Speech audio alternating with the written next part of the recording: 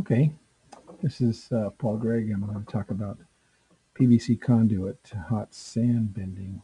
Yeah, I made some backyard roller coasters, and I want to document what I what I discovered on bending the PVC pipe. So I think a lot of people that make these backyard roller coasters just take the straight PVC and start bending it off into the as they make the frames. And the trouble with that is if you have a lot of load on it in the pipe when you screw it to the frame, then there's a lot of what engineers call pre-stresses at those joints, and it can build up to be quite a bit, and it makes it difficult. It's just hard to do. So I thought bending these into nice curves before assembling the track would be a good idea. And plus, you can make more interesting track. You can make tighter bends. You can do anything you want to do. Uh, so this was during the building of my second backyard roller coaster, BYRC backyard roller coaster 3D, three dimensional dash '02, the second one. About a year, yeah, in November 2014, maybe a little less than a year ago. And I use PVC Schedule 40 electrical conduit. Uh, you don't you don't want to use PVC white plumbing pipe. It's not resistant to ultraviolet radiation. I don't know how well the PVC conduit will hold up. It says sunlight resistant on it. I think the next time I do this, I have coated this with Aerospace 303 UV protector.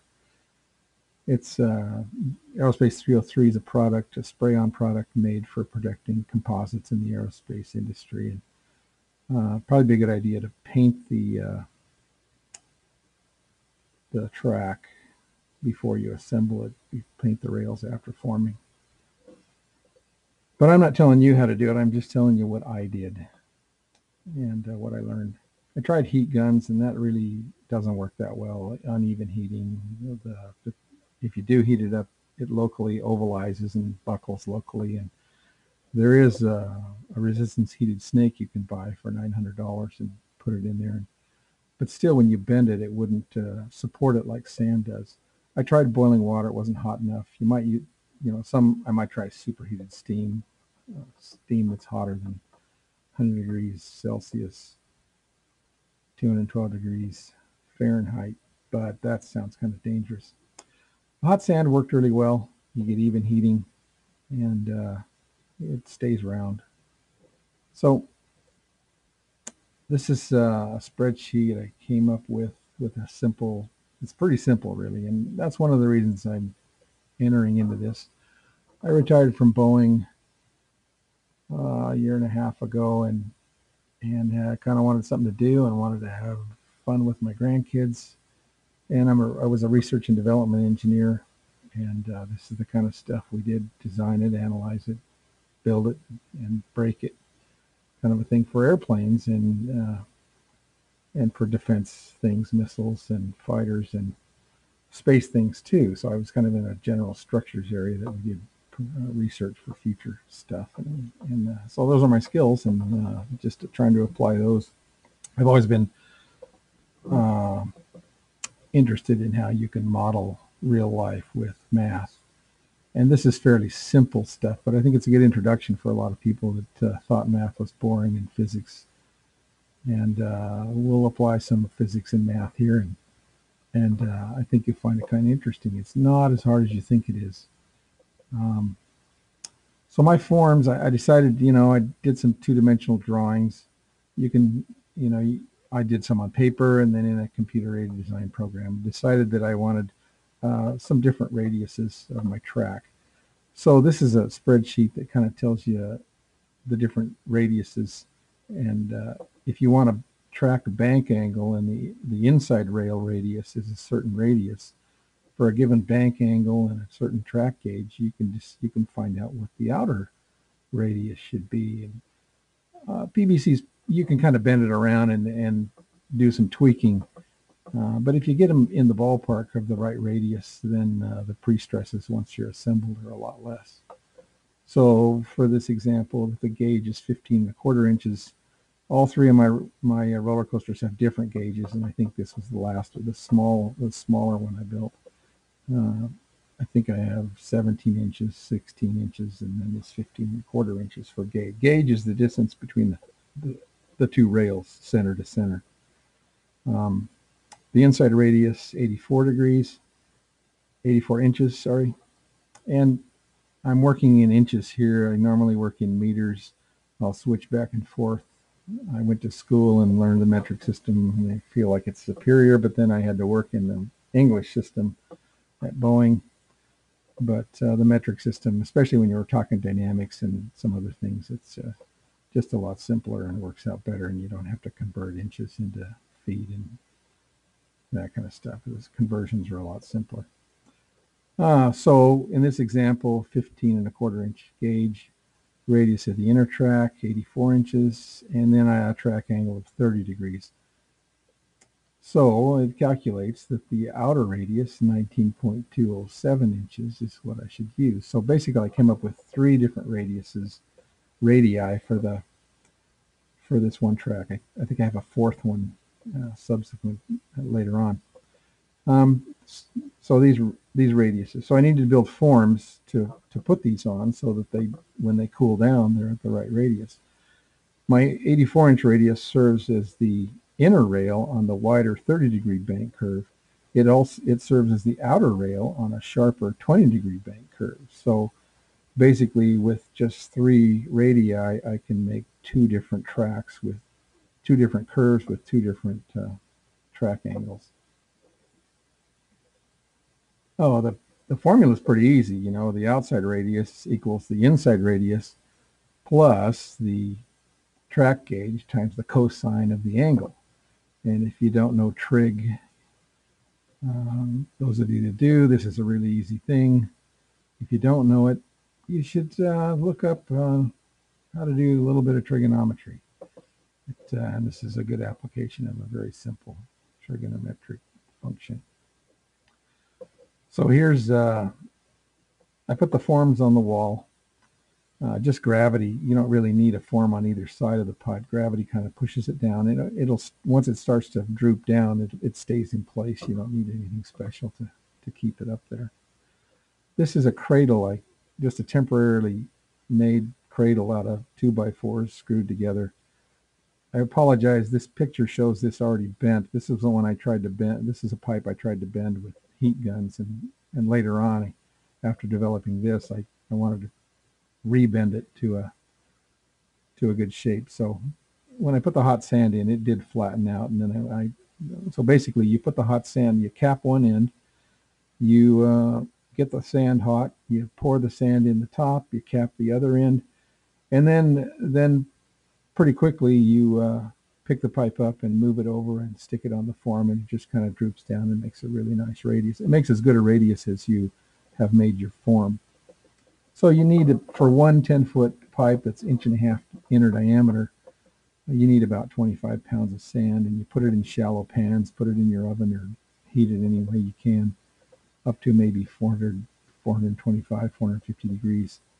And in about an hour, the first time around, if the sand's already warm from a previous forming, then it takes less time. But you really need to be safe about this. You need safety glasses on and oven gloves, not just welding gloves, not just leather gloves, but some real oven mitts to do this safely, and a long sleeve shirt. The sand, yeah, it's not too dangerous, but it's not comfortable if you're going to spill 400-degree sand on you. So you want to be real careful about that. And I'm not telling you you should do this. I'm telling you this is what I did. I can't be responsible for what you do.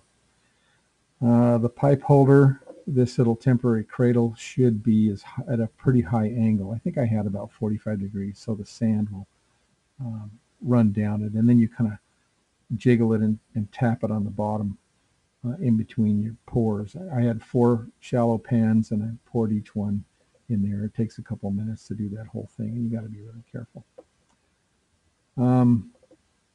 The pipe, like I said, as soon as it gets the sand in it, the 400-degree sand heats the pipe up. And once it's about 170 degrees, it starts to really get limp. It's like a big noodle. And so you kind of want it in the form by the time it does that. So you want to get it over there. Well, if it gets too limp, you really need two people to carry it, or it'll go all over the place. So um,